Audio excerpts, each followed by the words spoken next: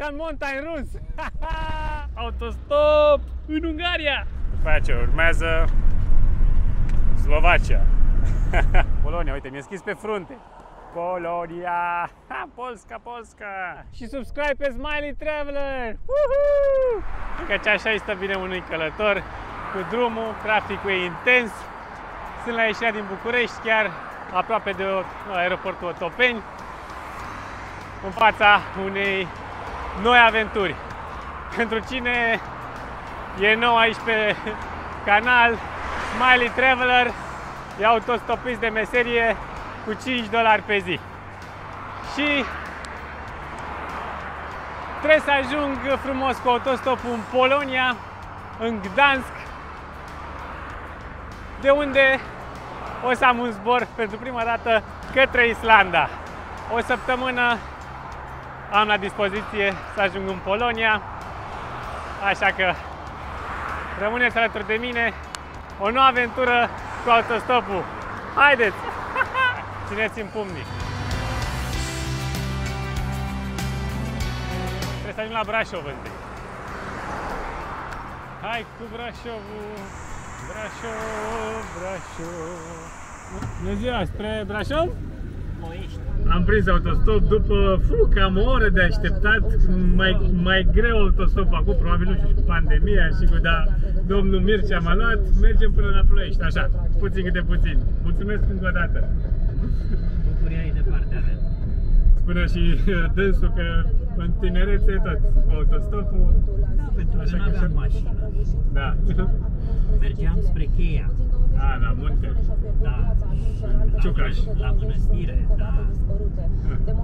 Fiind și o altfel de legătură. Ciucașul are 1956 de metri, iar eu sunt născut în 1956. Și făcusem obiceiul, o dată pe an, să urc, Coincidență frumoasă. să urc pe vârful Ciucaș. Ia uzi. Spre Brașov? Bogdan mă cheamă. Îmi pare bine. Și am ajuns în Bușteni și bate vântul, s-a schimbat vremea subit. Mai am un pic până la Brașov. Imediat, chiar cumva din mers m-a luat Robert. Mai avansăm un pic, mergem până la Predeal. Uitați-vă, cu autostopul merge chiar mai bine prin zona asta. La București am așteptat mai mult, dar aici repede. Mersi mult de tot încă o dată. Nu trebuie să mărturisești ceva. Prima oară, cred că după, nu știu, 10 ani, când am dat bani la ocazie, mai dădeam eu pe Mioveni, Pitești, făceam naveta la liceu, dar 5 lei nu contează. Ideea în sine, am făcut un compromis, dar de la Predeal până aici la Brașov, de fapt nu Brașov, la Secele, pentru că mă grăbeam. De ce? Mă dam cu parapanta! Ajung acum la telescaun și trebuie să ajung repede, repede. Chit că e norat, aici nu mai bate vântul, am vorbit cu băieții, am primit cadou de la prieteni un voucher, vă mulțumesc din suflet.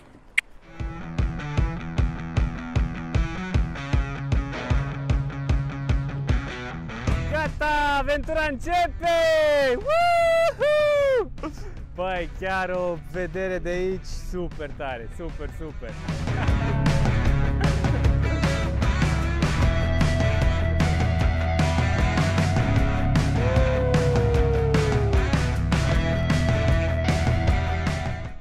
Scaunul jos. Cum e, Bogdan? Super, super, super, adică chiar ești deasupra lumii. Zburăm!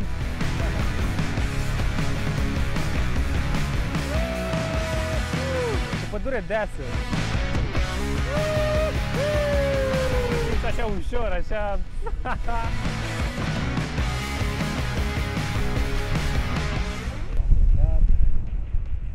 La ce altitudine? Ne-am plecat de la 1200. Recomand tuturor Paramania și subscribe pe Smiley Traveler! Și jucăm așa un pic.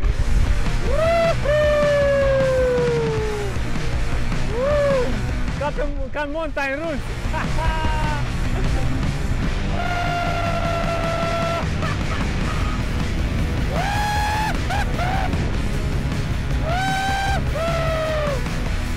Wow, ce fain!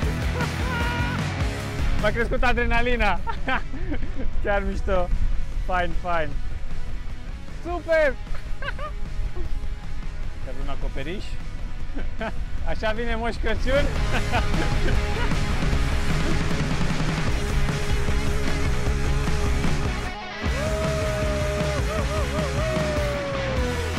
Curie de la 100% în sus, așa. S-au încărcat bateriile interioare. Aterizăm! We did it! Am ajuns! Yeah! Super, mersi, fain! Bravo, Bogdan! Yes! Chiar fain de tot. Super, super tare. Am revenit la propriu cu picioarele pe pământ. Încă a rămas spiritul meu undeva acolo sus, plutitor prin nori. Sunt în nori. Și visez. Și ce bine a fost.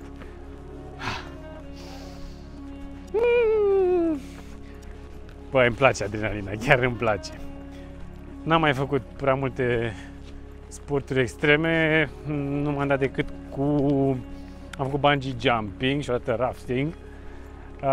Dar e faină senzația, deci la un moment dat chiar aveai impresia că ești în montagne rus și golul ăla în stomac și deasupra norilor, deasupra, mă rog, printre nori cumva, deasupra pădurii și de sus de tot.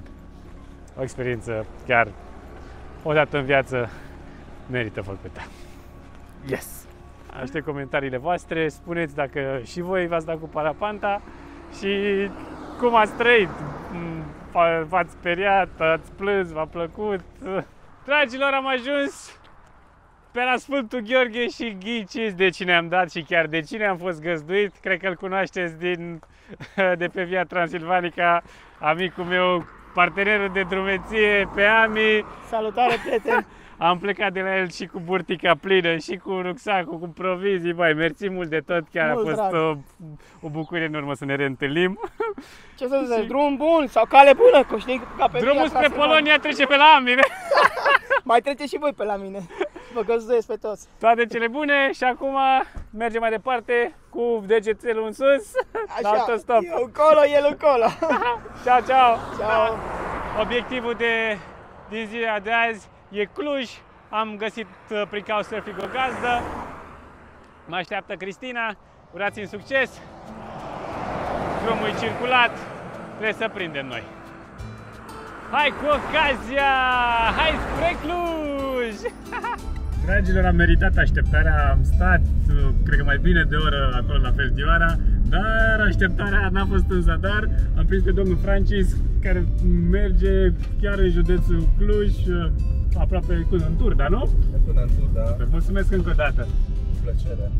Știți unde am ajuns? În Saschis. Acum, cred că să fi fost 2 săptămâni, chiar am trecut pe aici, că Via Transilvanica trece prin Saschis și apoi am ajuns în Sighișoara, Biertan și am prins ultima ocazie pe ziua de azi până la Cluj cu domnul Emil.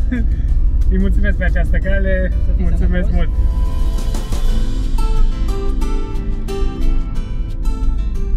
Cluj! Gata! Am ajuns! A fost greu, nu așa? Bună dimineața, dragilor din Cluj! Sunt la ieșire, o nouă zi, ultima din țară. Aștept autostop spre Oradea și de acolo mai departe spre Ungaria. E zi frumoasă, sper să fie cu noroc și la autostop. Cu Smiley Traveler, hai hui prin lume cu autostopul!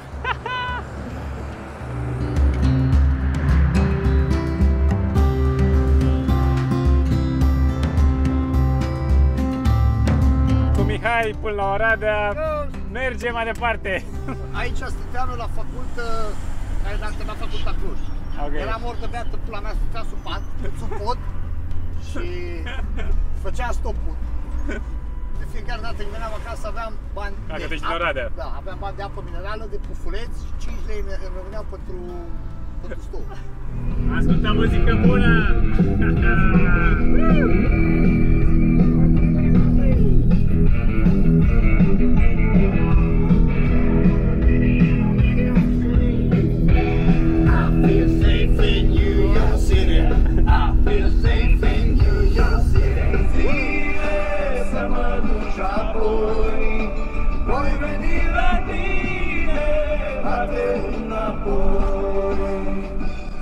Așa, da, mici, în drum spre Oradea. Pe unde suntem aici? La Negreni. La Negreni. Și mari, și buni. Facem ce facem și tot pe la marginea orașelor ne vedem. M-a dus Mihai până la ieșirea din Oradea, spre Borș, urmează Ungaria. Ieșim din țară, mai un pic. Merge autostopul, sperăm să trecem bine de vamă și ne așteaptă Ungaria, ultimul autostop din România. Mersi, Paul! Hai că s-a dus bateria fix aici în van. Peripeții la vamă în Borș. Suntem în Ungaria, am trecut frumos, nu se întreabă nimic de vaccin, de carnet, totul doar cu buletinul ca înainte. Revenim la normalitate, super! Drumuri bune! Am ieșit din țară sau nu? Neamț, Brașov... Da, doamne, suntem în Ungaria. După aceea urmează Slovacia. Suntem în Budapesta la fetițe. Opa, asta vrei să-mi arăți? Fetițe dulci, ca în Budapest, tu nicăieri n-ai să găsești. Ce tare că am mers cu camionelul frigorific și a stat la minus 2 grade rucsacul, încă îl mai țin un pic în spate. E bine și e rece. Uitați cum stau camionașele aici din toată țara, de Bulgaria, România, Polonia. Da, uitați ce am primit, dragilor, o berică aici de la Ionuț. De la Ionuț, din Iași. Întâlnești oameni faini și în parcări pe aici și prin Ungaria. Mulțumesc mult de tot. Cu plăcere. Și drumuri faine. Drum bun, succes. Hai că, dragilor, n-am prins mașină, așa că m-am băgat cumva în lateralul benzineriei să găsesc un loc frumos de campat. Am cerut niște apă de la un șofer, o să-mi fac niște paste și somn ușor. Am vorbit cu turistul român, cu Ionuț, și dacă mă voi trezi la 4:30, mă duce până la benzineria cumva aproape de Miskolc. Deci o să mă întorc și o să încerc altă variantă spre Slovacia. Bun. Ciao, ciao! Nu uitați că un subscribe și un share ajută. Aștept comentariile voastre. Autostopul rămâne în continuare cea mai faină metodă de a călători.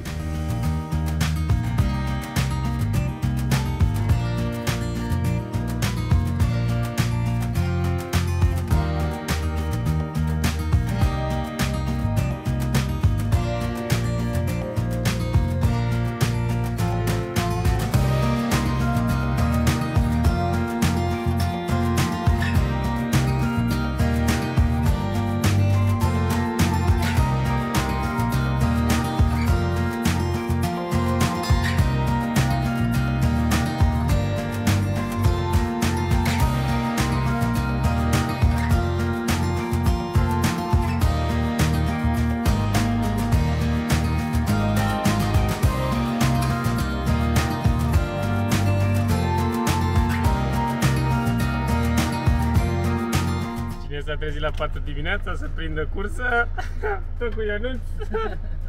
Cine a dat berica, mă ia până la o benzinerie înainte ca să intru spre Miskolc, să merg spre Slovacia, cred că e drumul mai bun. Mersi încă o dată. E ca o căsuță aici, așa că o... Este o casă mea aici. Aș ce răsărit de soare fain.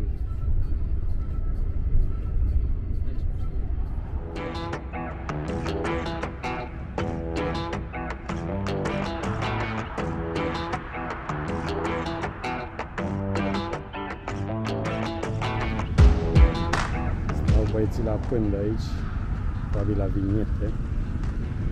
Another ride with our neighbor from Serbia. We're going to Slovakia. Thank you.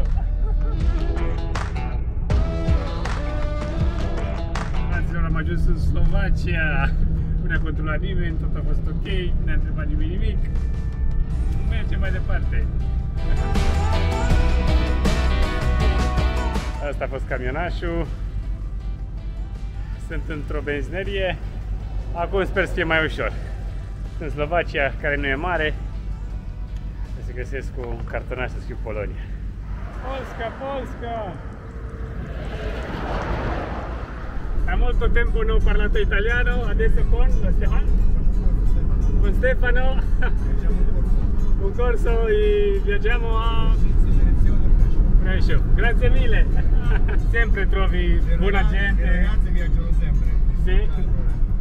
Noi uomini Sì.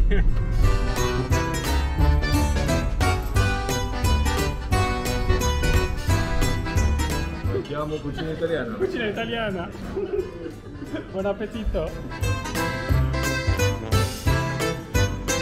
Ciao, ciao.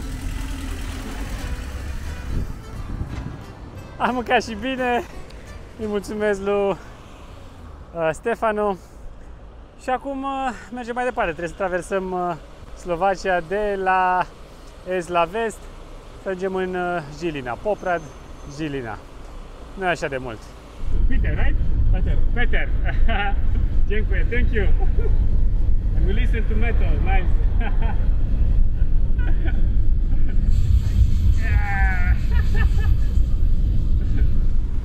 Când bate vântul așa e bine, un pic răcorică. Am deja vu de ieri din Budapesta, tot în benzinerie, soarele aproape să apună. Am o vagă impresie că pe aici o să-mi petrec eu noaptea. Sunt spații destule verzi prin spate și un părculeț liniștit. Da. O noapte în Ungaria, păi să nu petreci o noapte în Slovacia ar fi păcat. Hai, mai încercăm așa. Žilina. Subscribe pe Smiley Traveler, share, comment. Ciao!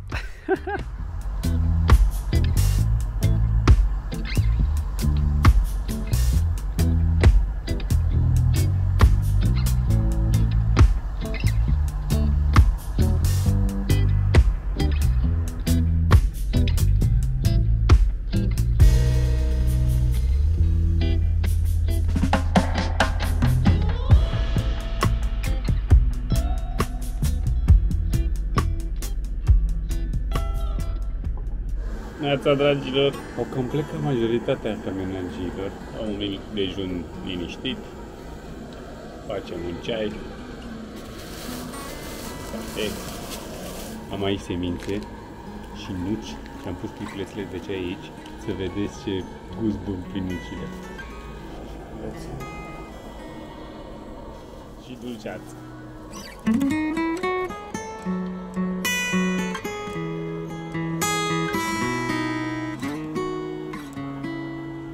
Chiar mult înțeleg cu capat interzis. E cam înorat, e răcorică, ceea ce e bine. Am văzut mașini de Polonia și Cehia. Mănânc repede și sper să prind o mașină spre Polonia. Mai ales că e vineri și am impresia că în weekend nu circulă mașinile decât frigorificile. Mașinile mari, camioanele. Bun. Sunt aproape sigur că am mai trecut pe aici cu ceva ani, când am coborât din Polonia, am fost în Tatra și am vizitat orașul din spate. Levocea se numește și în patrimoniu UNESCO. Așa foarte drăguț, centru vechi. Și țin minte că am trecut și pe lângă un castel, Spišský hrad, și pe ăla l-am vizitat. Dar parcă mergea mai repede autostop pe vremea respectivă. Hai să vedem, că tot aștept, lumea nu prea trece, aproape 8. Chiar țineți-mi pumnii, am nevoie. Am prins în cele din urmă cu Stanislav Preșova. Mergem mai departe, trece de Žilina și merge spre Polska, spre Polonia. Dziękuję, spasiba, thank you. I za co? Zapadne, west. West Tatra. Tatra de vest. West Tatra cu Poncit. Că aici se termină. A Fatra. Și apoi începe Fatra. Fatra Pretnama. Am trecut de Tatra, în dreapta aveam Vâsochii, Tatra, mult Tatra înalt și Tatra jos și acum am ajuns la Fatra. Mai există și Matra, la granița cu Ungaria. Deci totul se aseamănă. Acum avem la dreapta Fatra mică, Mare Fatra, care de fapt e mai înaltă decât Fatra mare. Sunt la un orășel nu departe de granițele cu Cehia și Polonia, sunt într-un colțișor al Slovaciei, în Ceața. Și sunt pe drum național, nu pe autostradă, dar e bine. Să ajung azi în Polonia. Uite, mi-e scris pe frunte. Polonia! Ha, Polska, Polska!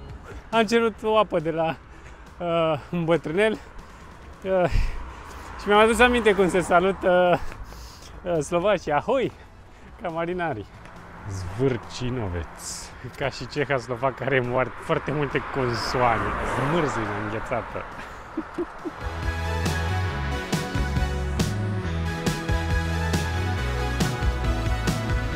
Mai avem un pic și intrăm în Polonia, avem 1 kilometru. Polska. Polska.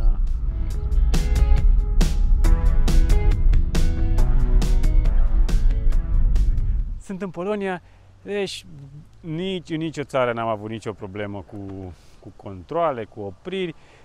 Probabil sau cu siguranță că am avut avantajul de a merge ba cu localnici și ba cu transportatori, cu tiruri și de-aia nu m-a întrebat nimeni nimic de vaccin, de alte chestii. Ok, mai am 2 zile să ajung în Gdansk. Timp am. With Zbishek, right? Yeah, Poland. Yeah. First ride in Poland. And we're in tunnel right now. Going Odessa in the boat in the Istanbul. Yeah. The travel on the Turkish and the train the Bucharest, Ukraine. Yeah, so he was also hitchhiking.